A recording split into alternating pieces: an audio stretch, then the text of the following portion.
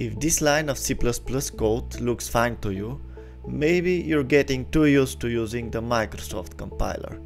This compiles perfectly on MSVC, but it shouldn't.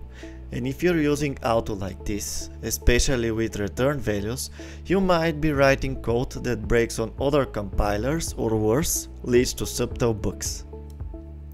Let's look at this code. What is wrong here besides Anakin getting ready to be cooked alive? This compiles fine in MSVC, but return of the string returns a temporary object. We are trying to bind a temporary object to a non-const value reference, which is not valid C++. Clang and GCC reject it and they're right. In standard C++, you can only bind temporaries to const reference or R-value reference. Why? Because the temporary dies at the end of the full expression. A non-const value reference expects a stable object, not a short-lived one. MSVC, however, has a non-standard extension that allows this. It extends the lifetime of the temporary, something the standard explicitly forbids. This becomes a silent landmine when you're writing cross-platform code. On MSVC everything compiles, but then your Linux build throws a fit. Or worse, your code breaks when ported. What to do instead? Don't code in C++. Just joking. Don't bind an value reference to a temporary object, and know how auto works. The auto keyword drops references, const qualifiers and volatile qualifiers, so you need to explicitly add them to the type when needed.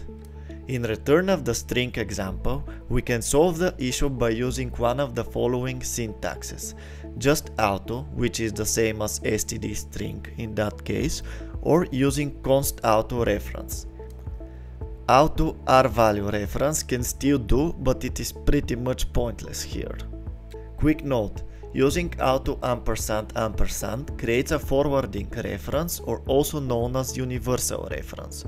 Such references can bind both to an value or an R value, depending on the assigned type, and can be used for perfect forwarding.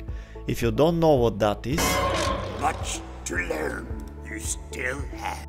In our case, since the type on the right is a temporary, the variable type becomes an R-value reference. So to sum up, the fix is simple. Don't use auto reference with functions that return by value. Use just auto or const auto reference if you want to avoid copies but still respect lifetimes. How to catch this even in MSVC? There is a compiler flag that forbids non-standard extensions. You can directly add it if you're building from the command line or change it in Visual Studio. Right-click on your project, go to Properties, C++, Language and set Conformance Mode to Yes. MSVC gives you more freedom than it should, but that freedom can bite you. Know the rules and write portable, safe C++.